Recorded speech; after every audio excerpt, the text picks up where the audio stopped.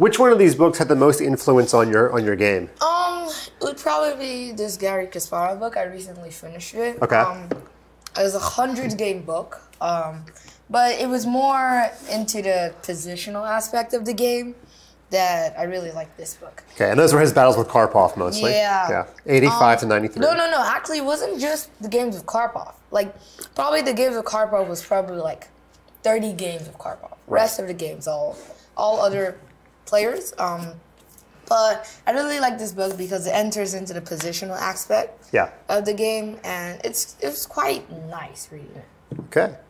Yeah, got a lot of other ones. Secrets of Grandmaster Play. Over here, these are my non-chess books. These are like actually really good books. So what do you read to get away from the chess world? I mean, I have so many books, Big Nate, like Dogman, online books too.